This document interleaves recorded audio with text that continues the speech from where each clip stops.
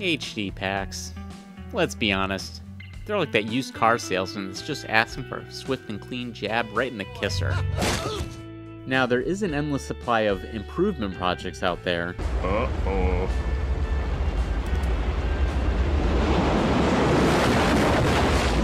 My eyes, the goggles do nothing. Naturally, it is tempting to declare these projects as useless and even blasphemous according to the sacred scrolls handed down by the retro gaming congregation across Reddit and Discord. But maybe all these projects need is a fair shot. As with all great game development, some of the keys to a great mod are creativity, persistence, and effort. So if you're a creator that is up for a challenge in this area, this Mesen NES Enhancement Pack tutorial may be for you. If you're just starting out, some of your first attempts probably start with graphics that look like this. Look how they mess with my boy. Then, after hours of coding and troubleshooting, the product for your follow-up efforts may look something like this magnificent piece of art. But it still looks like hot garbage. None of the seams are smooth, areas are obviously repeating. This is the recurring curse of that typical HD pack look. But this is where full background replacement comes in. With a full background approach, you have full creative freedom. You have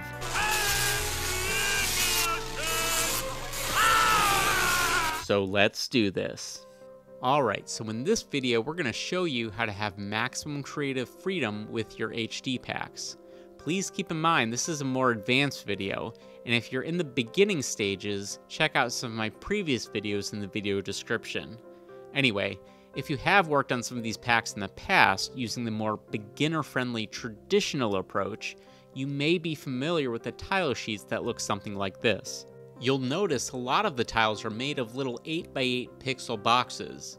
What the NES emulator does is reference those boxes and fills in the sheet with various graphics. Due to memory limitations with most NES games, the end result is that a lot of areas repeat and seams often don't mesh. Instead of doing this, what we're going to do is make most of the tiles transparent, and we're going to have Mesen reference one large PNG file as the entire background for the level scene. The output can be anything like this example here. Or, alternatively, you can create a map outlining the entire game like this example for Metroid here. This larger option is actually the example we'll be using in this tutorial. Okay, so the first thing you want to do is have Mesen kick off the HD Pack Builder at least one time. If you're unsure how to do this, follow part 1 of the Mesen Enhancement Pack tutorial playlist. Next, download a couple of files that will be included in the video description. The first one here is a grid that has been pre-made that covers the entire game. This will be useful for troubleshooting. The Photoshop file is an entire layered picture example that has been created for Metroid. Keep in mind that while some of the assets and examples like the Photoshop file here are specific examples for Metroid, most of the general principles shared in the video can be carried over to other games. Granted, it's a lot of work to put together some of these assets for specific games, but that's also partly why I'd consider this an advanced tutorial. The last file here is an Excel file specific for Metroid that will be helpful in creating some of the coding needed to apply the background to the game. We're going to look at the Excel file in more detail, but before we do, we're going to need to look up some reference information. This specific information will be different depending on the game you're working on. I'm going to Google Metroid RAM map. If you're working on Star Tropics, you'd look up Star Tropics RAM map, etc. All of this information is like a cross-reference list that represents different things happening in the game. For example, the line here shows that at address 31 in the game, if the value is a 1, it means the game is paused. We're most interested for now in scrolling down here to the map location values. This 4F address represents the various Y locations the main character occupies for the game. The 50 address is the same, except it represents the X locations that the main character occupies for the game. Now we're going to go back to the Excel file. Here's where those values become important. You'll notice a lot of lines here that represent condition functions we're going to place in our Mesen highres.txt file. These are if-then statements that tell Mesen to do things under certain criteria. For example, The first section here tells Mesen that this line is a condition function. The text tells Mesen the name of the condition. You can call that whatever you'd like. This is telling it to look at the memory of the game to see what the values are doing. And here is where the values are plugged in from that RAM map we Googled a moment ago. Here, it tells Mesen to look at address 49. If the value at that address is 0, the game is set to scroll up. Again, this will be different depending on the game you're using for your project. For Metroid specifically, if it's a 3, it's set to scroll right. For simplicity in this example, we're going to outline the process for just scrolling right. If you have a game scrolling in multiple directions, you will need to repeat this process outlined in the video for all the different directions. Under the scroll direction coding is some coding we'll skip for now, but they will eventually be needed to address some graphic glitches later on. Under that are the X and Y map coordinate conditions. You will notice there is a condition for every single X and Y possibility. You may also notice that the values are in hex format rather than decimal format. This means that instead of going from 9 to 10, it goes to 0A, 0B, etc. To help illustrate what these values represent, this is a Photoshop file that you may find useful. You'll see a set of numbers on the top and left. These represent the X and Y coordinates of the various parts in the game. Down here might look familiar in the lower left as the starting point of the game. This starting point is at the X value of 3 and the Y value of E. Once we have all of the X and Y coordinates established, we can move on. So the top area we just covered pertains to all of the if statements that need to be established for Mesen to understand what we want to do. This next set of coding represents the then portion of the if-then logic. All of the wording inside the brackets on the left pertains to all of the conditions or if statements that need to be met before Mesen does some type of replacement action. In the first case, the scroll direction right text pertains to the very first set of conditions mentioned shortly after opening this Excel file. You may recall we were going to set up all of the coding for cases where the game is set to scroll right. As previously mentioned, if the particular game you're working on can scroll in all directions, you need to repeat the process in the video for all directions and set up unique coding for each direction. Then, you may notice an AND symbol. This means that the first condition here needs to be met, and the next condition needs to be met as well, and so on. In this case, the X map coordinate needs to be set at 1, and the Y map coordinate needs to be set at 2. Assuming all of the conditions in the brackets are met, then the section after the brackets tells Mesen what to do. The background command is a common command that tells Mesen to place in some type of background. The map toplayer.png section is the name of your entire background file you're using for graphic replacement. The first number is the brightness level, the next number after that is the scroll ratio, and the next number after that is the vertical scroll ratio. The last two values can be useful for parallax scrolling, but we're not going to mess with that. So in this example, all three numbers will be set to 1. The 20 here represents where in the foreground or background the image will be placed. In our case, we are using a value of 20. This will result in the image being placed over a good amount of the native graphics for the game. If you wanted to place something further back, you could use a value something along the lines of 10. Lastly, the last two values are the X and Y coordinates of where Mesen should reference when inserting the giant PNG file we're going to use. These are some of the more challenging figures to figure out, and it's where that grid with numbers becomes helpful.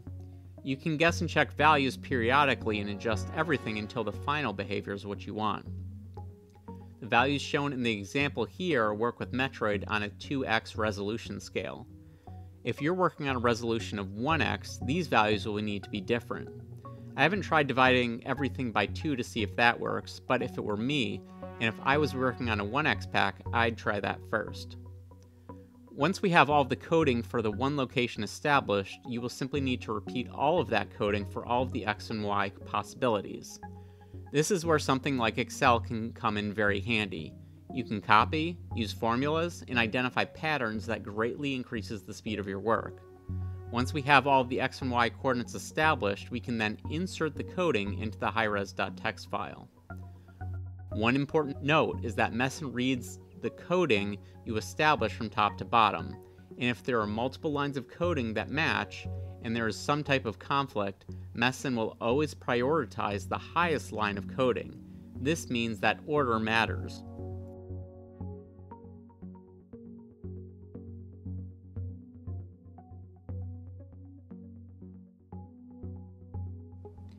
At this point, we're going to save.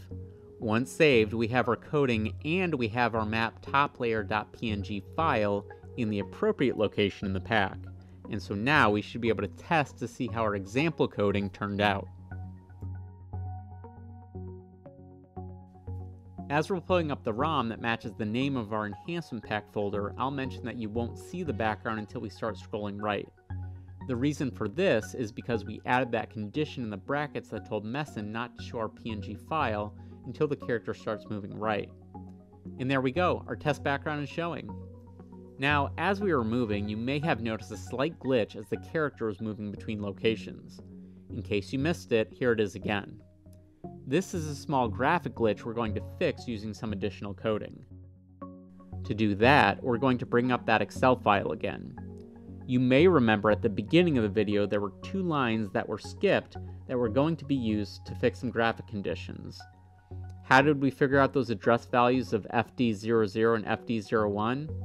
Well, they weren't determined from the Metroid RAM map we found earlier. Instead, this is something you'll likely need to figure out yourself based on the game you're working on. To do this, you'll need to open the game in Mesen again, hold down Control on your keyboard and hit M. This will bring up a memory viewer. Make sure memory type is set to CPU memory. This is showing you some of the inner workings of the game. As we move left to right, you will notice some things. Specifically at F listed on the left and D listed on the top, the numbers change quite a bit depending on where you're at. F on the left and D on the top pertains to that FD memory address showed earlier in Excel. What we are going to do is look for the exact numbers that come up when that flash occurred. To help in this process, we can hit minus on the keyboard to slow the speed way down. As we're moving, wait for that flash to occur, and once it does, hit escape to pause the game. I've already done this process and determined that there are really 2 values that seem to relate to that quick flash. So what we're going to end up doing is showing a really quick static image that does not scroll for that very brief period, and we're going to place all of that coding above the coding we've already placed. The reason we will place everything above the previously placed coding is because, again, Mesen works from top to bottom when looking for matches with conditions. This means that for very brief moments, what Mesen will do is prioritize some of the new coding instead of the first coding we created. So, open the Excel file again and move to another tab created here titled Running Right Flash Fixes.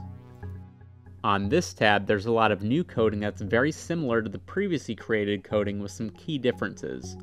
One is that there's a couple of additional conditions in the brackets called Running Right Fix 0 and Running Right Fix 1. This is telling Mesen that all of the previous conditions need to be met, plus the fact that memory address FD needs to match either 0 or 1. And we previously determined that using the memory viewer in Mesen. Aside from adding those conditions for memory address FD, the other important difference is that instead of 3 1s in this space, we're going to have a 1 and 2 zeros. The reason for this is because the last 2 of those 3 numbers pertain to the scrolling speed that our replacement image should use. Before it was set to 1 so it would scroll. In this case, we'll set it to 0 so that it will briefly show a static image. And the last important difference is that all of the x and y coordinates will be different. Again, this will be challenging to figure out, but guessing and checking using the grid template is helpful. Once you fill in a couple, the rest aren't too bad as they typically follow a pattern that can be easily carried out in Excel. Once this is done for all the X and Y possibilities, copy all of the coding from this tab and place right here between the coding for the conditions and the coding for the running right PNG file replacement logic. Hit save.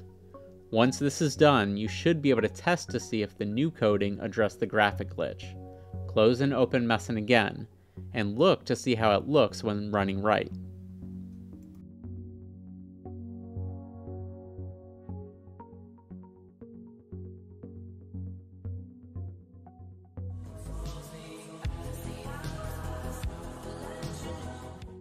Once the necessary coding is in place, you should have the freedom to delete the contents of the template here and replace it with whatever environment art you'd like when designing your pack. Before signing off, I'm going to show one last detail that may help in making efforts to replace full screen backgrounds. What I just showed can be helpful when wanting to draw over the top of existing backgrounds. But what if you wanted to instead make native graphics transparent and put a background behind things? To do that, all you need to do is change all of the 20 values here in the coding. A value of 10 should work when placing an image behind things. In addition to that, you'll need to make some of the native tiles transparent. There are a couple of ways to do this. One is to record all of the graphics using the HD Pack Builder and delete them in Photoshop. Another method is recording them manually. To do manually, either you need to create your own or find an existing transparent block in your pack. Here you can see that on CHR0 there is a transparent block in the lower right. So what you need to do is find the relevant section that pertains to that block. In our case, it's the very bottom of the pack, and it's this last one here. Copy it and place it right under your map coding, but above your CHR coding. Then go to the sprite or tile map viewer depending on what you need to make transparent. Right-click on the graphic you'd like to replace or make transparent and select Copy Tile HD Pack Format. Paste the resulting value over the memory address section here. The end result is that it should now be transparent. Let's save, close, and open Mesen and see if it works.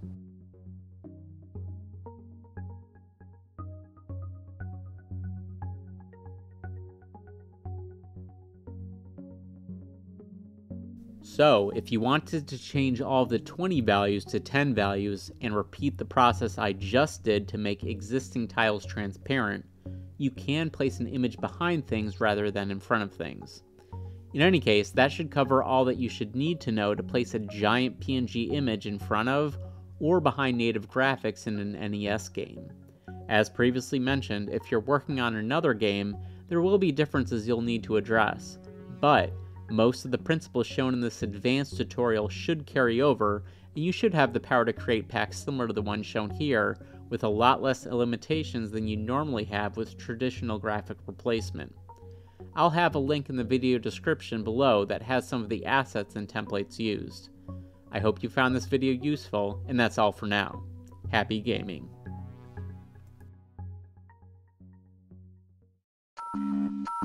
Attention. Any Sector C science personnel, please report status. Emergency cleanup team to biological waste processing plant. Attention, administration personnel, evacuate Sector D immediately.